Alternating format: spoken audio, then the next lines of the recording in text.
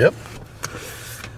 The beeping already stopped. So in this video that I'm chopping up for your enjoyment, I test fly a Flow Cosmos Power, I believe size 26. Rather large glider for me. I bought it for a bigger pilot.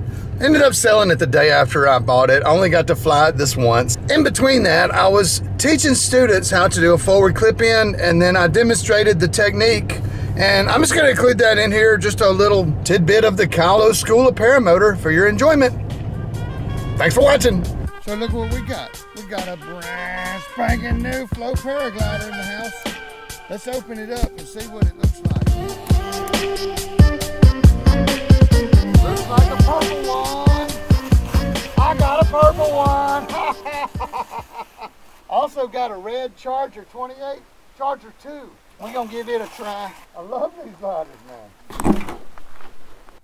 So what I'm probably gonna do is show you how to set up for a forward. There may be enough wind to kite this one. This one will kite at 4 miles an hour. Now you'll be having to walk into the wind almost the whole time. If you stand here with no brakes, the glider would probably slowly fall down. But if you walk this fast in this wind, the glider will stay up. But you got to keep that pace. If you pull the glider up and then stop, you hit brakes and you're standing still, then the glider just falls back to the ground. So pull it up and then maintain that pace as you do your correction. But you keep that momentum. If you're going to do a reverse, you just have to maintain that speed. It's the same thing on a forward. You're maintaining some speed so that it's easier to get going, get started. But it's starting to die down to just nothing really. So we want to set up into the wind. I'm going to get my glider and just show you how to set it up. And then you can just do the same right next to me there. Oh yeah.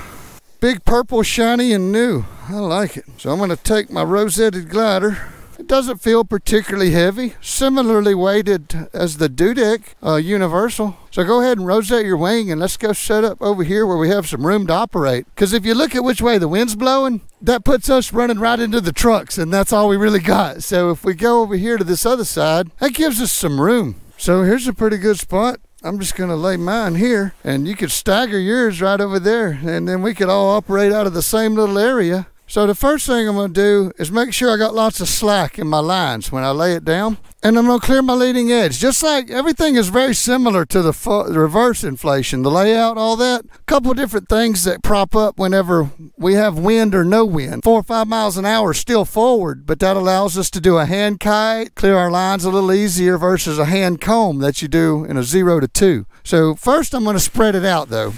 Conditions are light, so I'm going to pick it up and just make some room in the sails here so that I can see that there's no line overs. There's the wingtip. Come up and back. And once I get the whole span, I can sort my lines. I call it wing risers, wing risers. So when I pick my risers up, it's the same thing. I'm going to back up. When I get to the end of the lines here, again, aiming them to the wing, I can see that I need to flip that one. Now this is where we either hand kite or we don't. There's not much wind, so I'm just going to do a manual comb. And that's where I take the risers and I come up here and find my brake lines and pull these brakes clear all the way out. Then the next set, and I just get them tensioned. And when I see they're tensioned and they're not hung up, I don't even have to pull the other sets. I can see that they're all cleared out. So now my lines are clear. Now this is where things start to get different. I'm going to take these risers and kind of make myself a path to the wing here. And I'm going to walk all the way to the wing without stepping on anything. And flick all my lines up and give myself some room. And now I'm going to back up. And when I get to the end of these loops, when I drop these, the A's are up, I'm going to point them out so that when they hit the ground, but I've also laid them wide so I can come back and stand here and operate and clip in with my motor and everything. That was wing risers. Now I go back to the wing and make sure the wing is in a perfect shape into the wind. I'm going to go around here to the center and I'm going to aim it.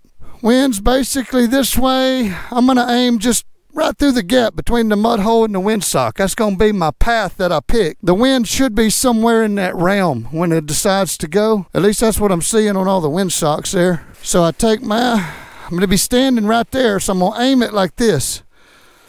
Come down, but now I need to shape up the side. You want a symmetrical layout as well. You want the tips to be the furthest thing into the wind and the center to be back. That allows the middle to come up first. If you go through the steps and go through the motions, it becomes habit and ritual, and then you'll do it correctly. But because I've only got these openings here, I've got to have them all exposed and open so that when I go, it takes air and turns into a wing. And when it turns into a wing, then I can move with it and get some lift on it. But if I'm just inflating it, see, it's reversible now. So sometimes when you walk back to the wing, you may do a reverse clip in. If it's blowing good, when I come back with my setup, I could go either way. But if you lay it out for a forward, it's ready to go. And so if you need to do a forward, then all you have to do is a forward clip in. Now I'll demonstrate that when I get back with the motor.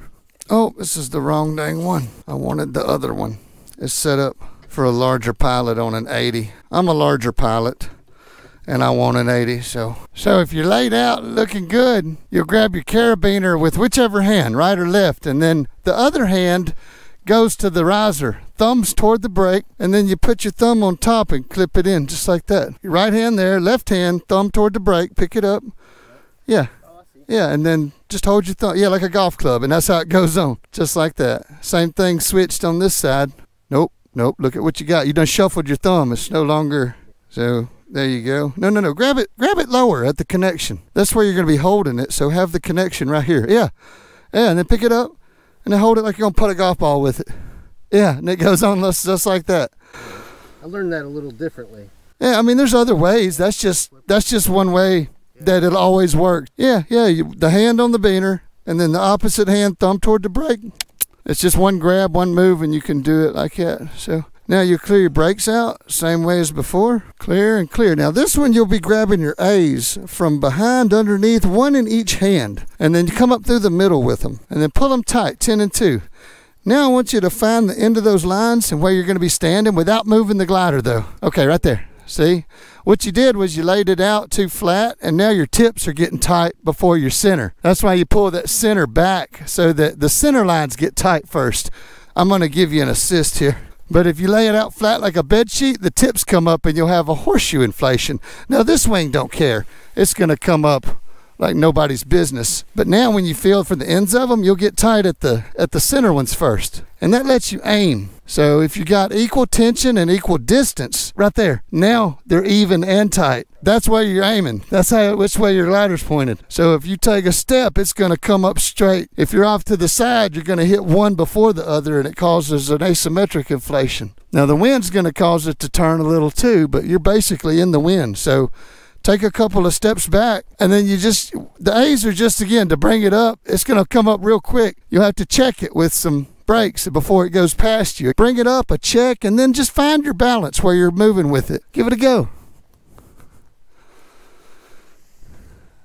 All right. Into the wind. Move. Oh, too late. Keep moving. Raise that brake up. There you go. Find the center. Now move with it. There you go. I'm going to take a short hop. I'll be back in a minute. Let's see if the Flow Cosmos Power 26 size is fun. I've got almost a full tank of gas in this stinking Atom 80. We'll see if I can get it off the ground. Trims are in. Brakes are cleared. So fresh out of the box. I don't know what's going to happen. Clip. I like the fact that the A's are color-coded. The lines are color-coded. It's got a different color stabilo. Yeah.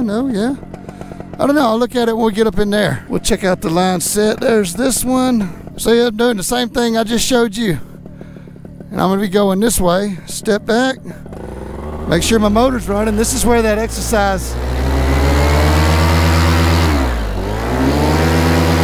is working. So now I check my surroundings and go for it.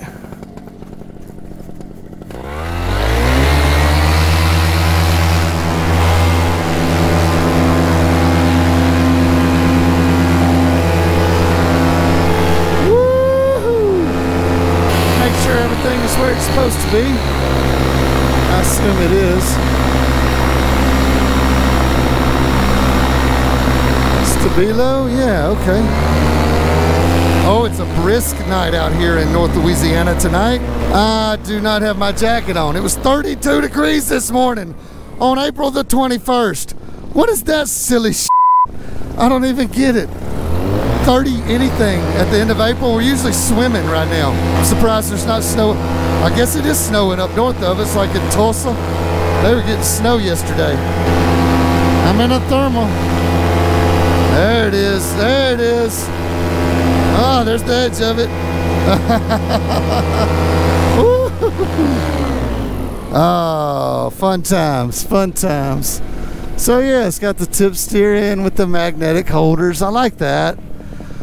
I really like Flo's products, man. Oh my gosh, this is so nice. Turns pretty docile. Now there's some dirt work that I'm doing. Drainage. The brakes are kind of stiff. I like that. It means it's harder to over control. Let's see what the students are gonna do here. It's got dedicated big ears. Boy, it's hard to do though. Oh, it does not want to do big ears. Ha! Which is okay, nor should it want to do big ears.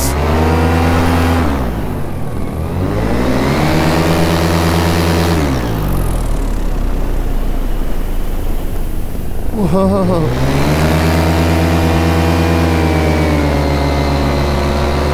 Yeah, and I need a little more weight on this. I'm unloaded on this glider. I think it would be a lot more responsive with a heavier pilot, for sure. So I'm gonna land before I get too cold here.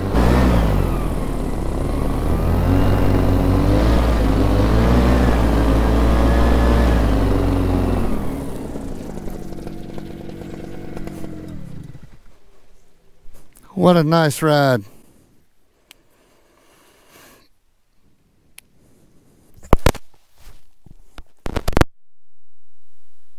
And of course, without fail, the GoPro failed.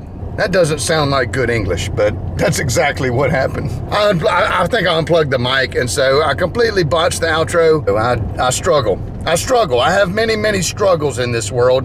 Video making being among the top tier struggles that Kylo has. Winter is upon us. Winter is upon us. I hope you stick around for spring. We got some good stuff coming. I should be able to knock out some editing real soon, come like December-ish. I'll have a whole string of videos headed your way. So stick around, I'm back at it. I gotta go do a drugstore day today.